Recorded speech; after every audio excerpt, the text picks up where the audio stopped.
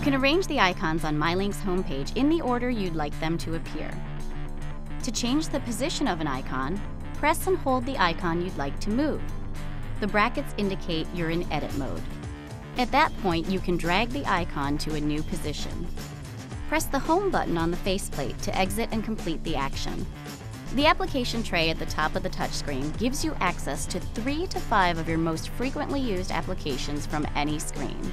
To move an application into the application tray, press and hold the icon you'd like to move, and, when the brackets appear, drag the icon to the application tray and release it. Press the Home button on the faceplate to exit and complete the action.